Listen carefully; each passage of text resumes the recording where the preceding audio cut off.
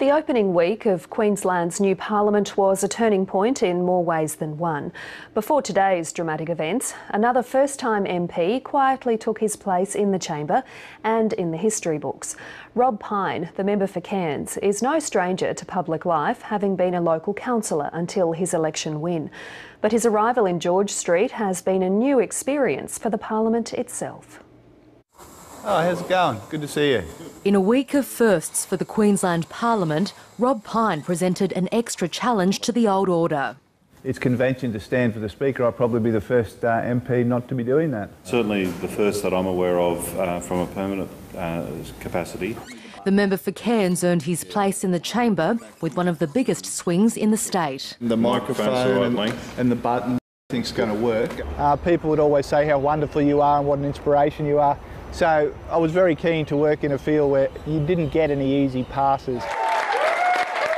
But winning his electorate was far from his biggest fight. In 1991, when he was 23, Rob Pyne dived off a boat and was paralysed from the chest down.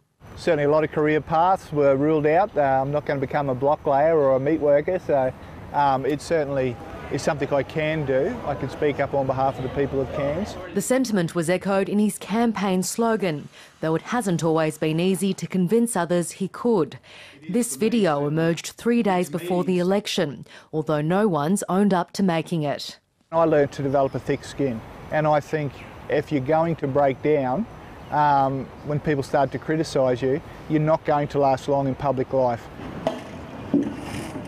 His wife Jenny is his carer and constant companion. He does need assistance. There's no denying that there are certain things he can't do. So I get the privilege of going down to Brisbane, and we're sort of a partnership. So we come as a team, basically.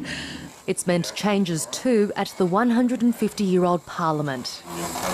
We removed 2 of the chairs, removed the desk that was there, and we had this desk in store. The Heritage Act requires that those changes be reversible. So they're very careful about how they perform the work, but I'm hopeful they won't need to reverse those changes for some time. While Mr Pyne reluctantly acknowledges he is travelling, his supporters say his wheelchair doesn't define him. You don't even see the chair, you don't even see his disability. And we've only got to look at history where Theodore Roosevelt conducted World War II sitting in a wheelchair. So let's clear the hurdles so we can see more and more people with disabilities achieving in future years. Shani Kim, ABC News, Cairns.